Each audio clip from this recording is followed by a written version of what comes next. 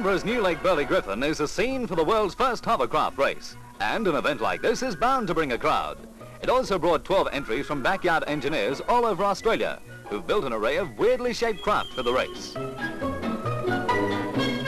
Lord Delisle, the Governor-General, is one Canberra resident who can't resist turning out to see the fun.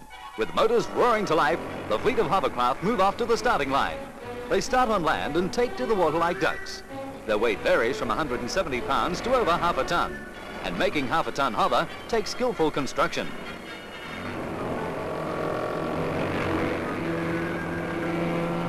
You never know with these strange amphibians whether they're kicking up dust or spray, but they are kicking up a lot of noise.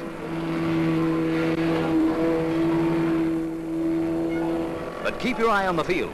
Some of these hovercraft are capable of good speeds. Some are not so fast, and some are in trouble. Rescue craft are ready for an SOS, but Lance Corporal Gillies of Amberley, Queensland, is staying with his ship. He'd love to hover, but he's in bother. Nearby, some people aren't too sure whether they're hovering or just floating.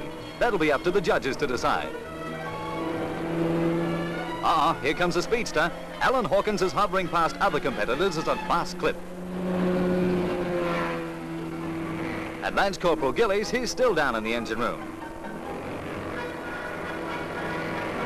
Other hovercraft are heading for the shore. Some of them are really putting on a flat. It still won't start, huh? Just as well there's so much noise. Victory in the world's first hovercraft race goes to Alan Hawkins, who drove his beetle-shaped machine, which cost some 300 pounds. He said it was like riding a thundercloud. Congratulations. Roy Raymond set the fastest time, and Lance Corporal Gillies, well, they gave him the prize for the most ingenious design.